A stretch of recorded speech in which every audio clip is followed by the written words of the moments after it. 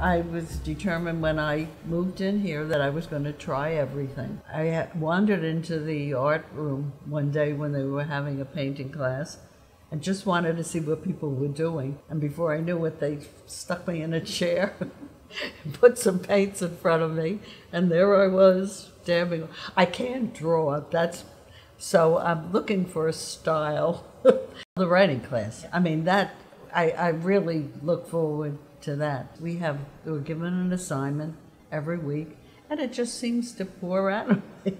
And I don't know where it's coming from, but I just love it.